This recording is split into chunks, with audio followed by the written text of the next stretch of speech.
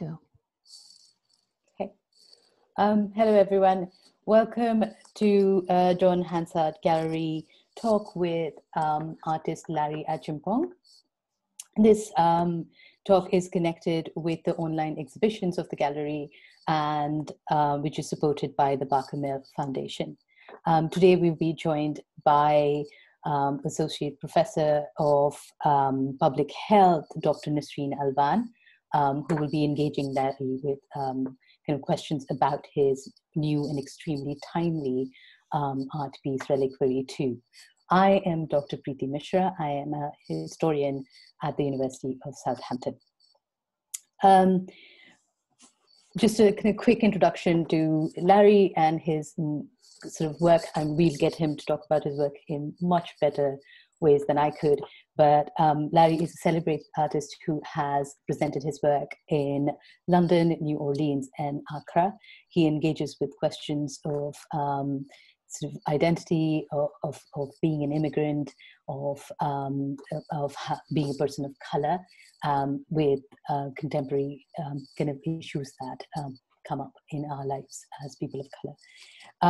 This particular piece that we're going to be talking about is called Reliquary 2. It has been especially commissioned by the John Hansard Gallery's new digital program. The film is a meditation on a period of separation between Larry Achiampong and his children, where the artist observes his own familial narratives with the pandemic and the trauma of forced isolation during unprecedented times. Speaking directly to his children, Reliquary 2 is an archive of contemplative prose and a historical record during what has been a surreal and challenging period for many. The film features animation by Wumi Olaosebikan and is a continuation of the Relic Traveller series that started in 2017.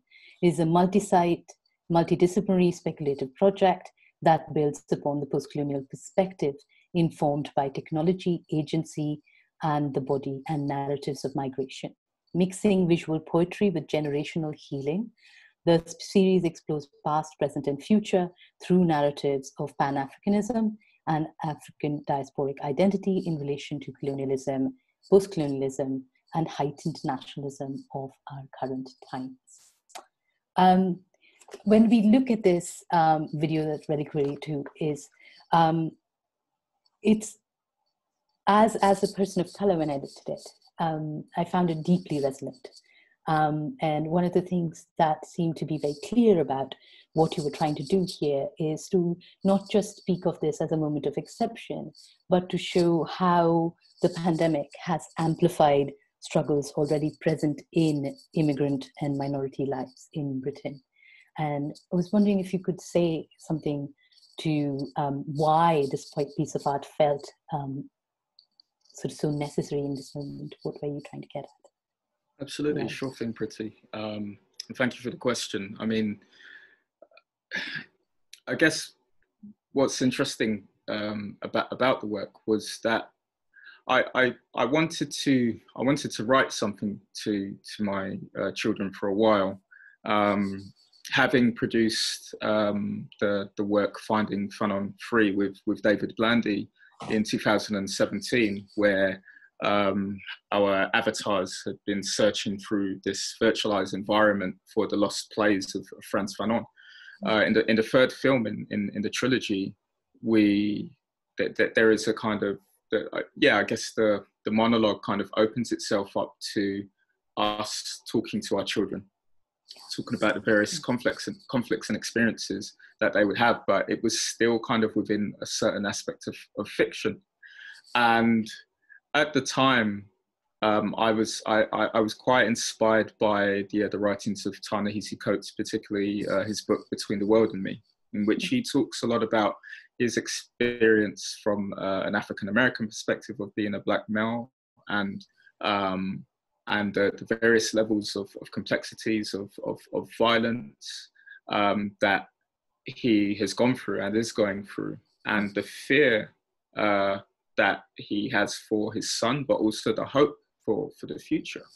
So that certainly was a point for me in which it just kind of dawned on me that, you know, I've been making work that explores familial experiences. Of course, I've worked with the likes of my mother. I'm due to hopefully work with my father soon. We've been talking about doing something specific in terms of our own relationship. But, you know, I would say I feel I have, you know, quite a fun relationship with my children. We do a lot of things together. But I've been telling myself, you know, for years that I wanted to genuinely write a letter to them, just to kind of to talk to them about life, a little bit about life, a little bit about my my fragility, the spaces or areas where I feel I'm maybe lacking in, but I'm trying my best within this within the global West to not only survive but also to show them a way of living and openly through mistakes as well, maybe as well. And I guess, you know, the instance of COVID, which of course nobody could have foretold, just, you know, it kind of hit almost like all of a sudden, particularly the lockdown. And personally, I was at a point in time where I'd moved out of London. I used to have a studio at Somerset House Studios. I was living with my mum at the time. I'd been living with her for around 7+ years. And I knew at some point I would be working and living outside of London because it's just too expensive to live in. Yeah. And, you know, I found a studio and it's just literally around that period of time of moving where, you know, the lockdown was announced. And so there was so much in the way of, should I say, you know, tension, stress, anxiety about this disease that I felt I felt powerless in a way, actually. Yes. You know, on the one hand, I'm talking to my mum like constantly day by day saying, look, like, don't go outside, like, because I can drive now, I can come to you and give you supplies or whatever you need, or, you know, and then talking to Hayley Joy Rose, who is the mother of my children, but also a collaborator sometimes within some of my works, just talking to her about, you know, even before Boris Johnson had mentioned, you know, closing schools, you know, talking about making a difficult decision of keeping our children at home because my eldest Sinai is immunocompromised. He suffers very badly from asthma. So, you know, as a parent, having witnessed someone so close to me experiencing asthma attacks before and being aware, I guess, really, because I'd been reading for months about, you know, coronavirus and finding out different things. And then even I remember at a point in time, actually, when, because I guess, you know, doctors and scientists never had the data, but the advice at the time was that, you know, if you had asthma, there's no reason that, you know, the virus would do anything. And then all of a sudden, like from one day to another, actually, it does do something to you. There was so much pressure, so much that still is there. But, you know, I was in a new place in a part of England where I was kind of hoping to build the next stage in my personal and you know, professional career. But I wasn't able to really go anywhere. So I had nothing but time, really. And yeah, I guess that's a bit of my answer to your question. That's brilliant. Thank you. Thank you for letting us into why, we can have a look at why you were doing this. And a lot of that resonates with quite a lot of us. The sense of fear, sense of powerlessness, and a sense of kind of interruption, that, you know, you have all these huge plans of shifts and changes and how they get interrupted. Nisreen Alwan works on public health and has recently been quite a vocal voice in thinking about the impact of COVID, particularly on kind of people of color. So I was wondering if, I mean, you had a few questions, didn't you, Nisreen, about this kind of idea of fragility and what it was doing to our particular bodies. and how the government responds and how the journalists respond. So, could you say Yeah, more about absolutely. Thank you first for inviting me to take part in this. The privilege of actually watching Larry's work. It's really such a rich piece of art with so many themes in it. You know, I don't know where to start really. Things we've been kind of thinking heavily about, you know, particularly with my different hats on, you know, like Larry. So I'm a mother of children. I've also been ill, you know, with COVID-19 symptoms, and then subsequently with long COVID, haven't fully recovered from it, so directly affected by the virus, but also with my professional hat on in public health and epidemiology, and my kind of long-term interest into inequalities and how it shapes health of people. So I want to really pick up on the first thing, because that's what you picked up first, Priti, in terms of as a person of color, you really identified with the themes. And one of the things that were in the film, obviously, was this theme of, you know, this virus attacks people, Black people, high mortality in Black people, and how this is a legacy of racism. And I found, you know, it's quite. I think that's what the pandemic did something, at least for people in my profession, is that we really faced.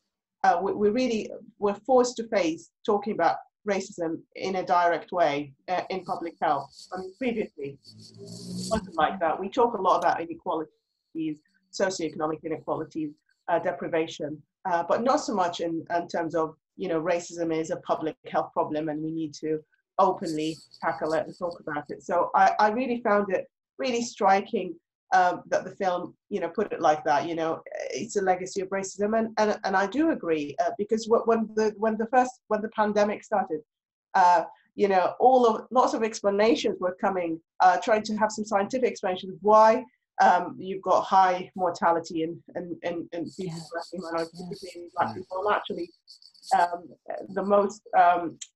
the explanation was clear, at least to me. It is that you know, racism was at least, you know, part of the underlying process here. So maybe just to talk a bit more, or what your, you know, comment a bit more on that, Larry. You know, was this something that was it a surprise? Was it a surprise that you saw this virus affecting Black people really badly, more than others? No.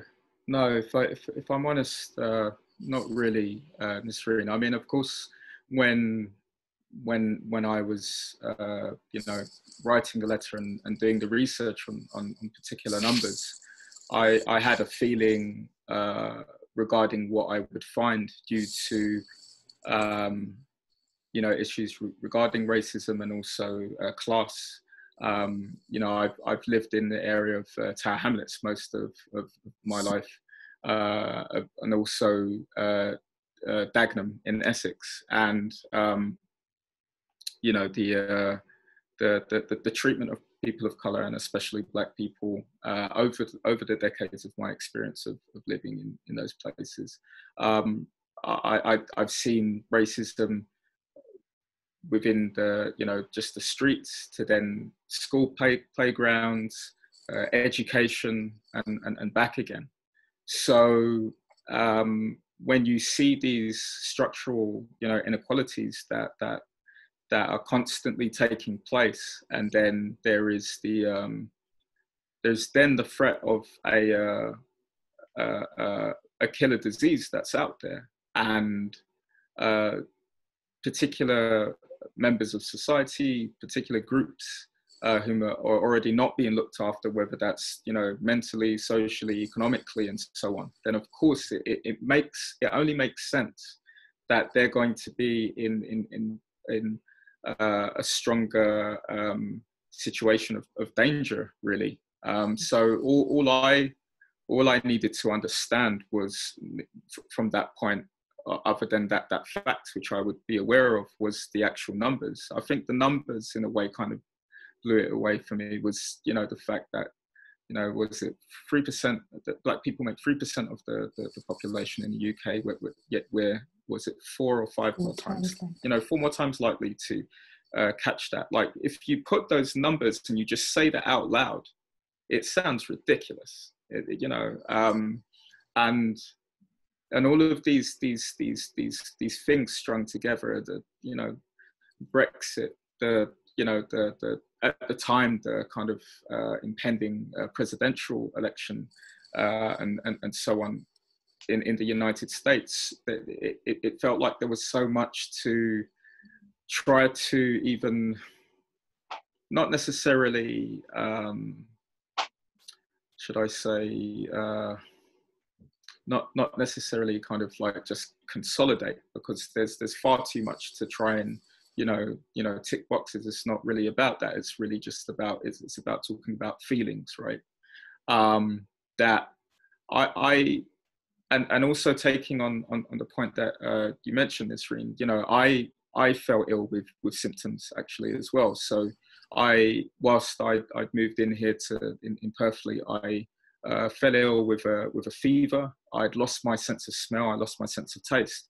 I've had fevers before, and you know, I'll say I'm a bit of a grumpy patient, but I've never lost my sense of taste or smell before. It was such a thing that completely threw me off, and I felt quite, you know, panicked about that. The same happened to my mother and also my youngest sister, and that kind of added stress. Just day by day, you know, when kind of like reading about experiences that people had where other symptoms perhaps developed, you know, it sounds weird, but I would do things like take deep breaths and, like, you know, check and feel myself, because I would keep saying, gosh, like, you know, I haven't seen the kids. I so badly want to see them. Like, and I can't do that. It feels unnatural. It feels abnormal. And the best thing I can do is not be around them physically, which just, you know, again, even just saying that, it put me in a state of not just increased anxiety, but just emotional depression, I would say. Yeah. And I'd say in a sense, I'm, you know, like many of us, of course, you know, I'm still personally working through that. I feel like I'm that there are things I've learned, and I'm being perhaps a little bit more pragmatic. But again, this is an unprecedented thing that, you know, those of us living within the planet have not seen before. So so much of that to deal with, that responsibility, as well as the responsibility of being, you know, continuing to be a parent, although in absence. It felt like something from a dystopian comic, you know. And actually, that again, you know, really struck a chord with me, because in the letter you say we have to be strong and resilient. We can't display weakness, and actually that's how I felt all along as well. As a mother, like to be strong for her children, but also in my professional role, saying, well, if I, you know, if I collapse, and, you know, now, you know, who's going to do this? Is yeah, you know, this is my, you know, line of work, and I need to do so, and then not feeling well. So I think we all probably feel, you know, there was so much pressure on us in this time, and people do feel, yeah, you can't display weakness, because if you do, then everything around you will collapse or something. But it was just really, just expressing that, and I suppose, I don't know whether you can say anything about how we can, because I really like the way that you're talking to your children about this, and you're telling your children, we, you know, we actually are allowed to display weakness. It's all just too much. Yeah. You know, and how we strike that balance, because obviously children want security and want their parents to be strong and protect them, but also, you know, we just need to be human, not just with the children, with everybody around us. Yeah. I suppose, I mean, not really a specific question, but it really identify with that. You know, I think a lot of people were to varying degrees in terms of what they did. Yeah, well, no, certainly, Nisreen. I think, again, you know, you're striking interesting points there. Of course, you know, COVID kind of added to, again, to some of these already occurring experiences which have been going on generationally for a while. But you know, the experience of you know, the talking about having to be strong, for example, you know, that brought me into even the mind space of thinking about what my children have had to deal with in terms of, you know, the class they come from, being working class, but then also, you know, being Black, that, you know, that there isn't space to really mess up. You know, as a kid, there isn't as much space to mess up. You know, you have to kind of grow up quickly. You have to grow up quickly, and if you do mess up, then there's calamity that follows, right? This is something that I experienced very much as a kid. It's something that I would hope my children don't experience as much. But if I'm honest, it's likely that they do feel, you know, that weight of having to grow up, or having to be aware to the unfairness of treatment that they face. And so, do you tell them that? Do you say, well, you know, messing up for you is different to, you know, messing up, you know, other people messing up? Is that something you talk about? Oh, absolutely. Absolutely. No, you know, I'm as vocal as possible with them. You know, some things I ask them questions regarding, and you know, and I ask them to explain their responses and why they feel the way that they do. And sometimes we'll perhaps even do research around that, but really to give space for them to open up around, you know, their feelings, because I think the part of the difficulty is in there not being space for conversation. You know, there was a little bit of that, you know, in terms of my family, but at the same time, I would say, you know, my mum is like crazy. She's badass. She's real strong and everything. You know, her thing, she was always very much like, well, you know, if they're hitting you once, you hit them back twice as hard, or, you know, like, you know, you don't have space to be weak. You got to be, you know, you got to work 5 times as hard as, you know, your white counterparts. They're not going to let you rest or anything like that. You know, things that, like, you know, don't get me wrong, instilled within me perhaps an ethic, and especially a work ethic, actually, to, you know, I treat every day as potentially its last. And I don't say that in a depressive way, but the fact that, look, like, you know, life is an incredible thing, but things change literally at the drop of a hat, right? Again, we think about the obviousness of the virus and what that has done in terms of flipping the world, right? In terms of what we knew, loads of things changing forever. You know, even having a conversation like this, to me, this is, it's an opportunity to talk about, you know, the feelings that I have, much in the way that the likes of Ta-Nehisi Coates or even Akala talks about within his book, Natives. You know, that, you know, one thing that I'm aware of, even in terms of my own trajectory as a practitioner, is, you know, my online presence. You know, my online presence perhaps says that I'm, you know, this strong person, but then you add race onto that, and the fact that I'm a Black man, that I'm, you know, that, you know, like, if I get affected by something, it doesn't really hurt me much, which is so far from the truth that it's, you know, kind of almost unreal.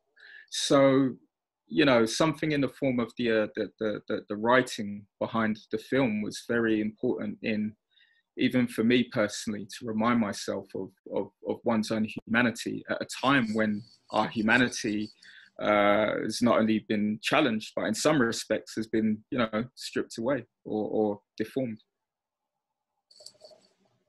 Okay. I want to, I mean, this is really very profound. One thing I wanted to really ask you about, to expand on, which I found, again, really interesting, is you talk about vultures parading as journalists in the film. Just tell me about that. Are you referring to the role of media as a whole? Oh, yeah. In this pandemic, or, you know, before the pandemic? Just tell us a bit more about it. I think both, yeah. Really, both. You know, if we, for example, take on what was lightly mentioned earlier on, the Black Lives Matter movement, and, you know, what I kind of refer to as this point in time of white enlightenment, like you said, Nisreen, those of us, people of color, Black people, we've been doing the work for so long. We've been dealing with various levels of violence, not simply just physical, but emotional, mental, economical. And then all of a sudden, there's one day in May or June sometime where, more and more people are saying, oh, well, this particular day on Tuesday, we're going to post a black square to recognize these feelings that might just be plausible.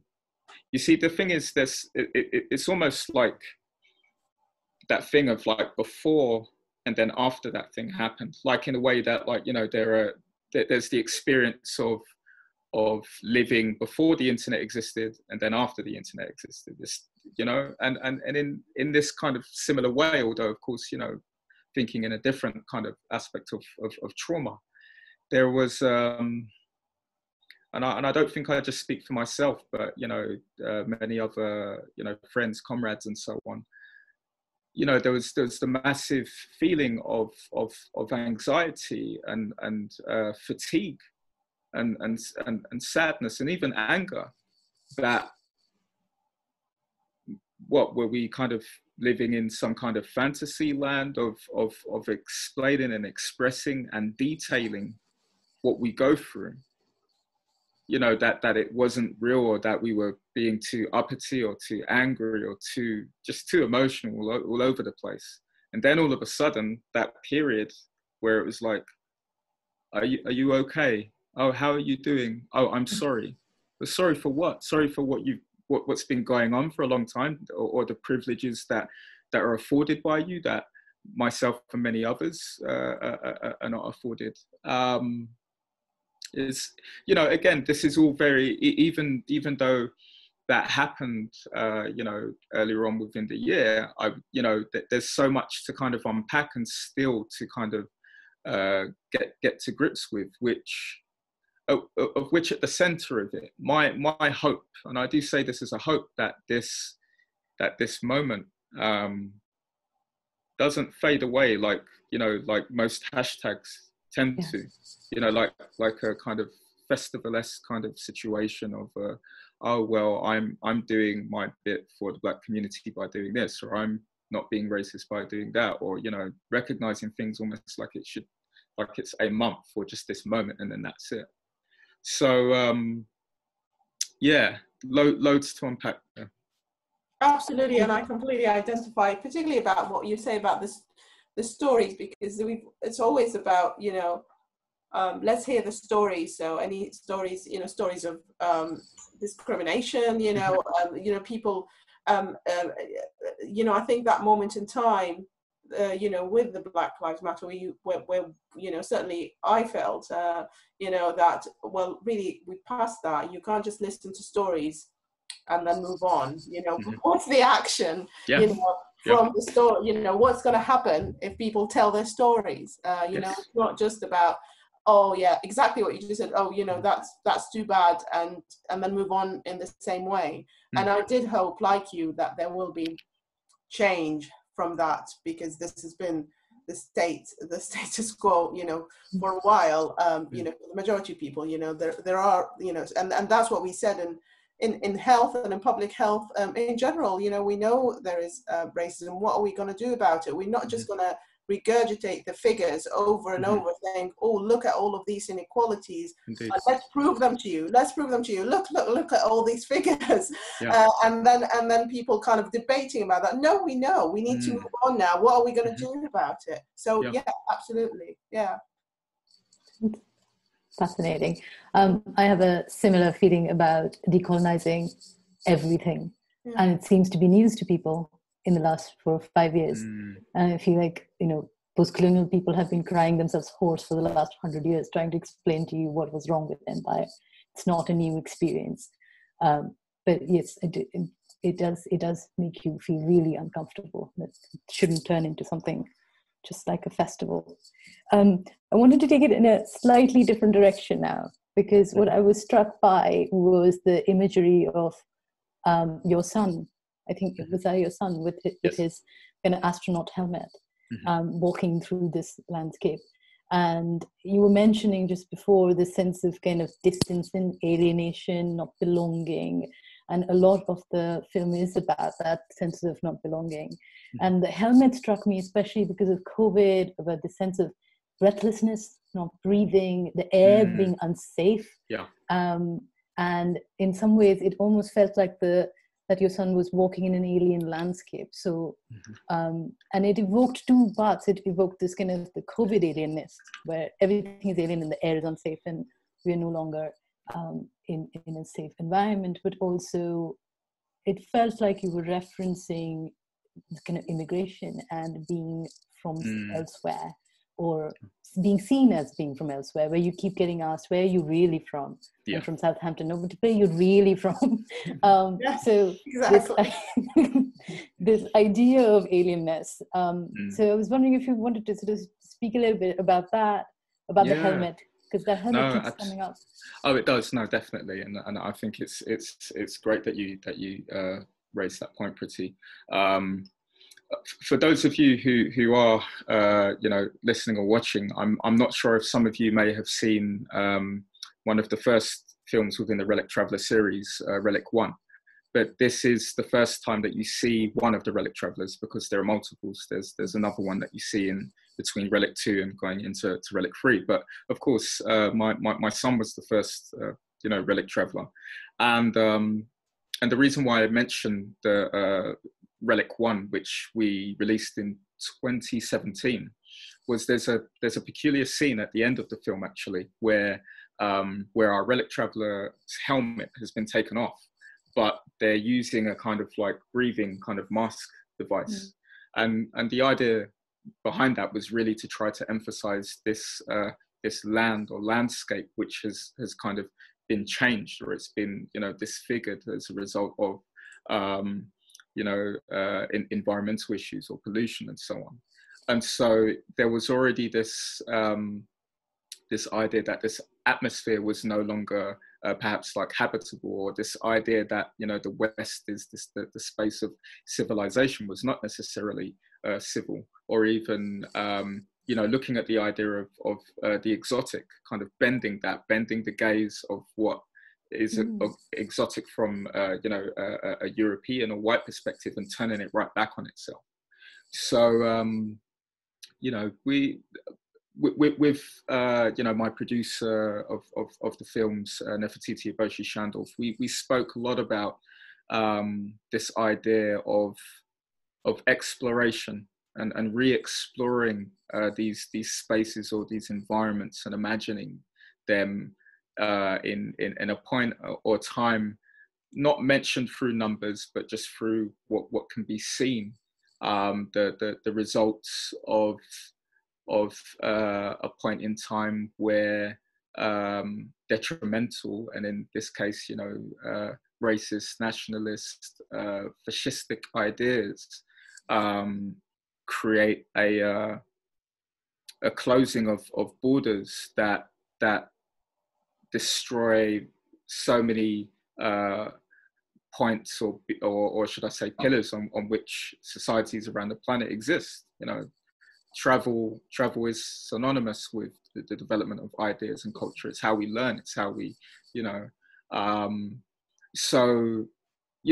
and then I guess going back more into the detail of the use of the helmet, or should I say the MiG pilot costume, because the costume itself it's an altered MiG pilot costume, and these costumes were developed with the MiG kind of like jets or fighter jets, which the Russians developed kind of around the I guess like pre-Cold War era.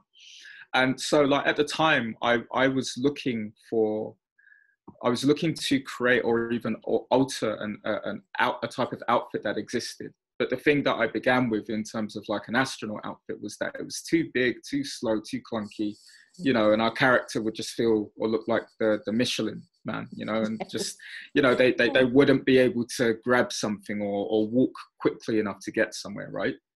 But how I was able to perhaps consider the plausibility or the potential that could exist even as a speculative idea was the fact of the additional history that I'd found out that the Chinese reverse engineered that Russian technology.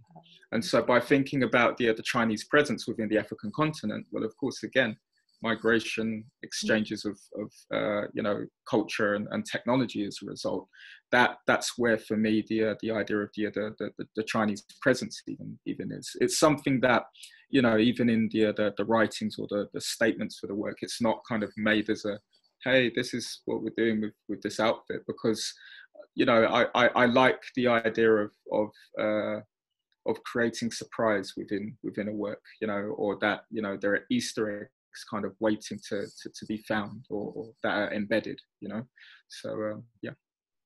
That's brilliant, thank you. On that note, another thing that is very kind of present in your film is water, and I was wondering why that was, what was going on with that. Absolutely. So again, I think this understanding of travel, of the story of migration, the story of the migrant in various layers, even the historical element of that, the many stories that are lost at sea, through the transatlantic, of the many unnamed human beings that lost their lives through forced servitude, to me was a very important element to kind of, to talk about, but to perhaps utilize a symbolic process of explaining that, which is why water appears throughout a range of the Relic Traveller films, the 5 films that exist, but then also the utilizing of the shell, the importance of this this prehistoric object that again also holds with it history and stories untold. One of the things that I used to love doing when we would take the pound kind of coach from Tower Hamlets to Margate, especially, or Southend on Sea, was when we would go to the seaside, finding shells where you could hear what was what people would describe as the sound of the water or the ocean. Yes. If you listen to it, you can hear the ocean. Even if you weren't by the ocean, you could hear the kind of sound of something moving, right?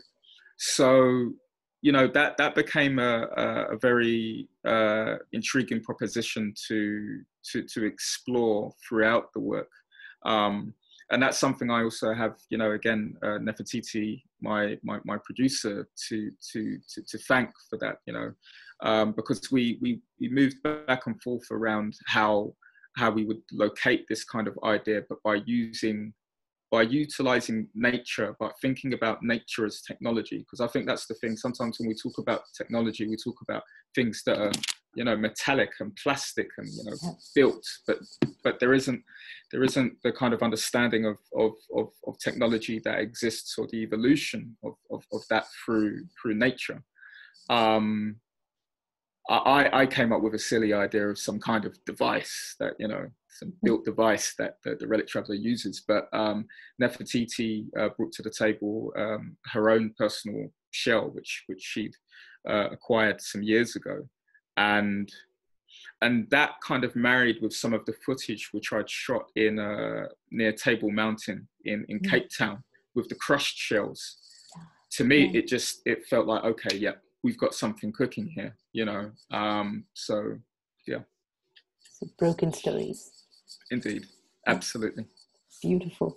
I thought, we don't have a lot of time, but I had a kind of quick question. What does it mean to be a Relic Traveller? That's a good question, and I think it's a ever evolving question, even for me as I guess the creator of the project, of the stories. The Relic Traveller. The Relic Traveller is in many ways a kind of I guess a cipher or connector for those that have made journeys, difficult journeys, testing journeys.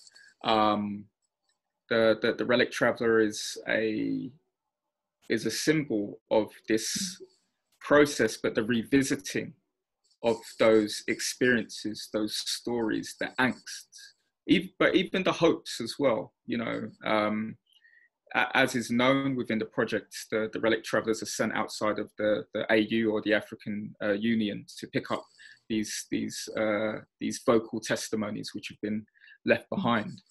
And you know, one thing that tends to happen in a lot of conversations that I've had is people assume that, you know, the Relic Traveller exists at a point in time of utopia.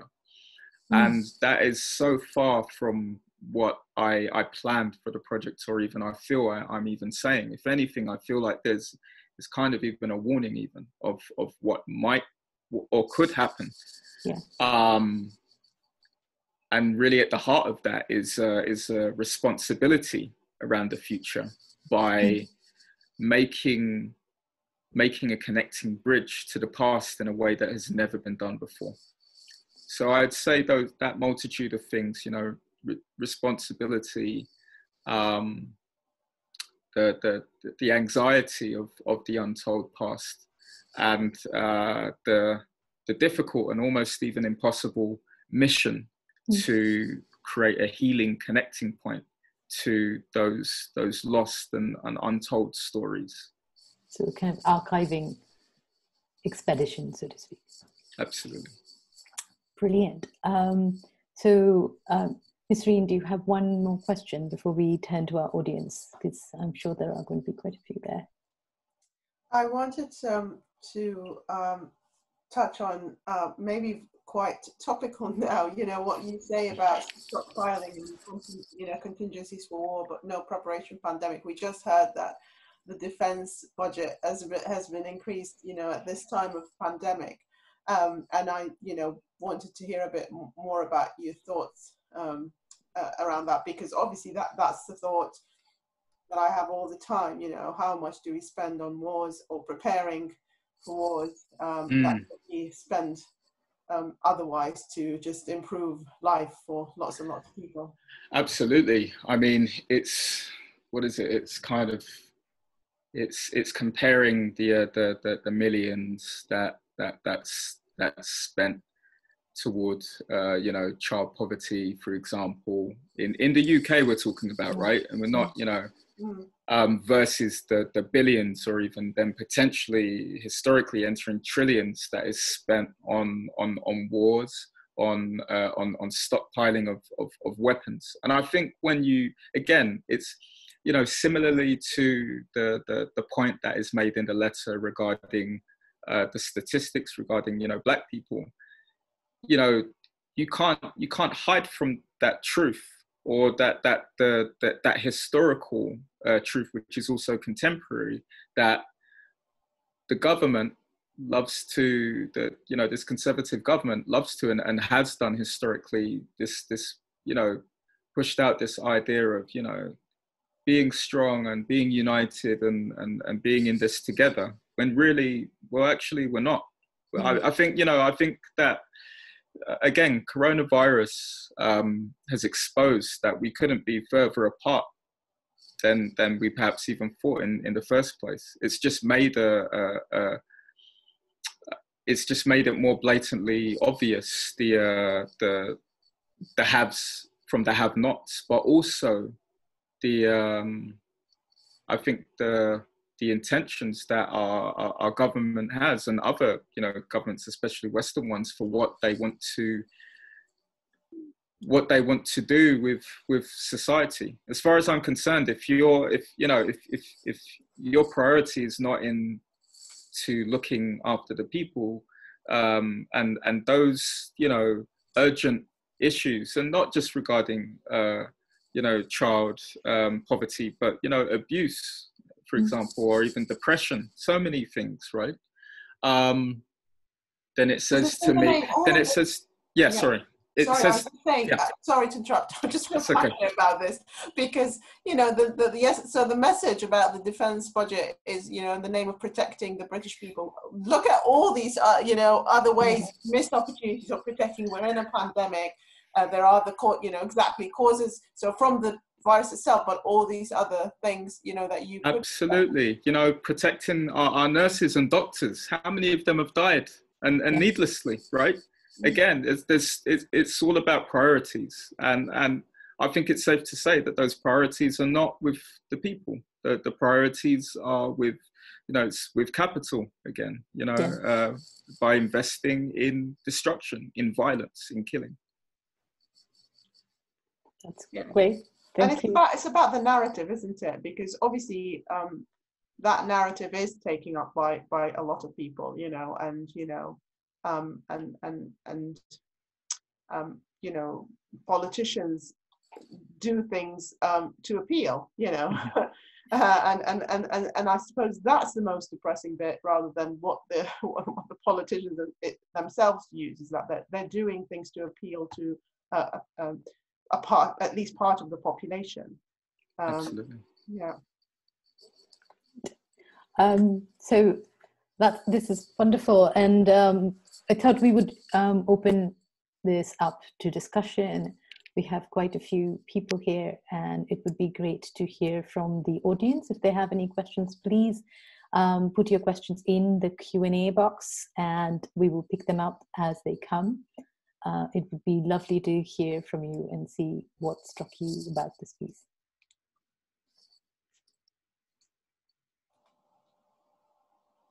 While we're waiting, can I ask another question? I also wanted to ask Larry, because in the film, in the letter, there's also mention of algorithms.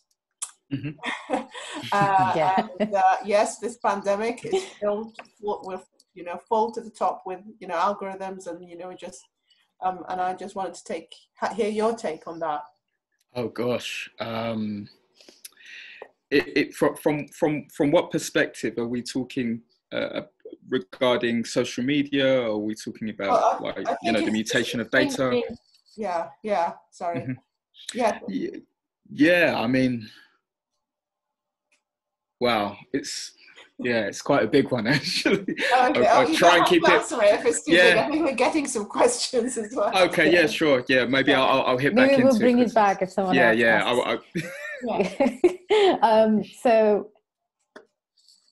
asks. So we have one question. Sorry, do you have I think I can see it. What is it? Simply, what did your children make of Reliquary 2?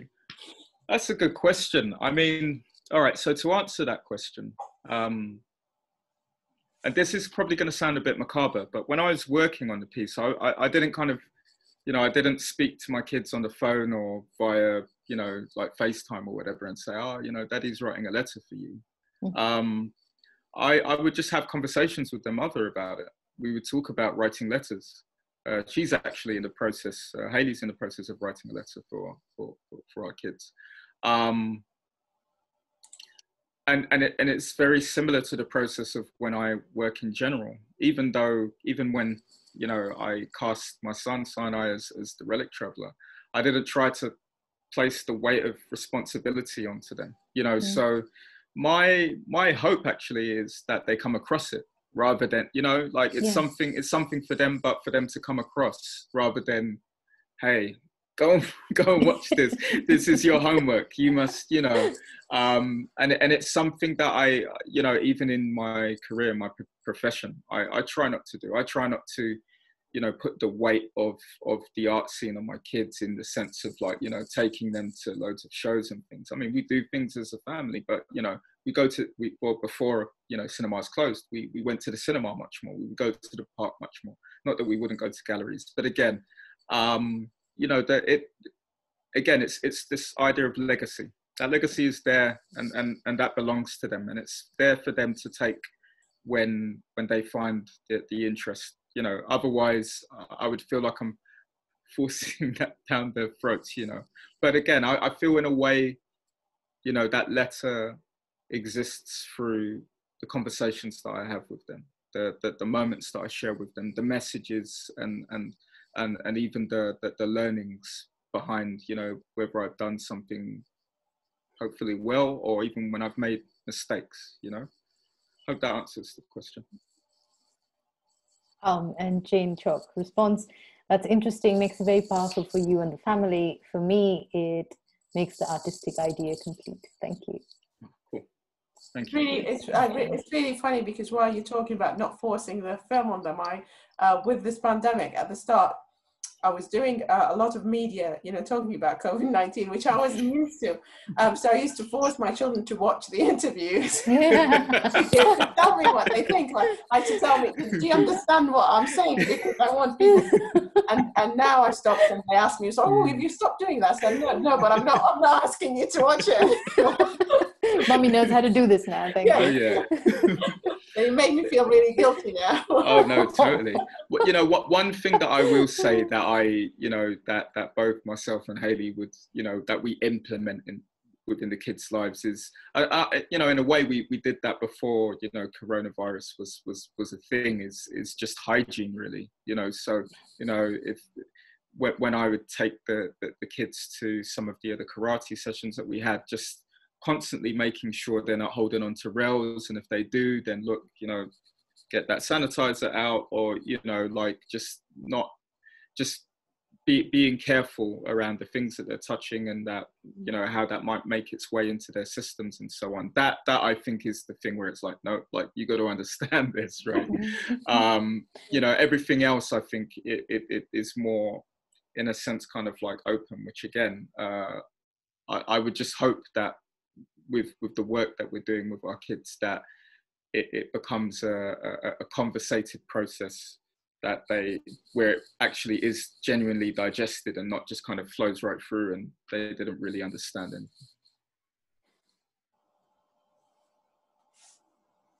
We're waiting for a few more questions. Should we go back to the algorithm? Because I think there's something that you don't have to talk about algorithms. I think that's I think only because of, you know, my scientific background. So obviously I got attracted to that word, you know, mentioned there. Yeah, I guess, I mean, you know, I guess one of the interests that I have in terms of, you know, algorithms is perhaps like the mutation of them towards society through things like social media, you know. So our behavioral patterns, or the way that things kind of change as a result of that, or the way that kind of interests are kind of like brought in as the next new thing, and then, you know, that's the thing we kind of like focus on for a while, and again, how it makes its way back to the lives that we're living, and especially at this moment in time, we're kind of, because we're inside, we're in limited spaces, right? These cubicles of sorts. But also understanding that, you know, if you really want to go deep with it, that algorithm, you know, in a kind of science fiction level, historically has lived through the institution of racism itself. You know, it's not simply coincidence that someone such as myself would feel very alone on my BA or even my MA when I was studying, as a result of the type of environment that is conjured, that tells me that some of the things, again, that I'm either paranoid, or what you're thinking of isn't necessarily art, but it may be low art, for example. You know, where for me came about my understanding, but I never had the language perhaps for it at the time, of, you know, the colonial process of learning, you know, one which didn't depend on the institution. It didn't depend on pedagogy that was brought through the institution, but was followed through my own natural inquisitiveness to consider the experience of the world around me, but also the various aspects of culture that I grew up with, that were and are art forms. We don't have any more questions. I also thought that algorithm is also about dehumanizing people. It's the same thing as statistics, isn't it? Yes. But at the same time, right now, algorithms feel like God, in the sense that they determine our attention, they effectively determine how we live our lives, which way we're going to go. So it's almost, in sci-fi terms, it is the sort of central deity, so to speak, that kind of is determining everything. So I really liked the sci-fi element of the whole film as well because of that, because there's so many things that can be referenced through that kind of sci-fi language that you don't have time to speak in the 10 minutes, and that was fantastic. And also, obviously, with the algorithms, we all have to remind people over again that they can be biased because they're programmed by people who are biased. Absolutely. So, which is why I mentioned the history of racism again. If we think about it's the pseudoscience, right? It's based completely on false myths, and that's what a lot of algorithms are. They're based on this idea or this set of assumptions, and then if you just feed that tiny little assumption, even when people perhaps have an argument online, you just see the way that thing just mushrooms, and so it's those are some of the things that I was certainly referencing through that point. Fantastic. I think we are coming very close to the end of the hour, and this has been a very, very fascinating discussion, and I hope we can continue it in other spaces. And your work has such relevance and is so poignant and powerful with such economy that it has really, at least for me personally, been an absolutely wonderful experience just engaging with it closely. Absolutely, every single part of it really I completely identified and connected with it. So congratulations on this piece of work. Oh, thank you. Well, thank you so much for such nourishing conversation, and great to be spending time with yourselves and the rest of the attendees as well. Thank you. Brilliant. So that's it from us. I hope you have a lovely weekend, everybody. Thank you. Take care. Bye. Bye.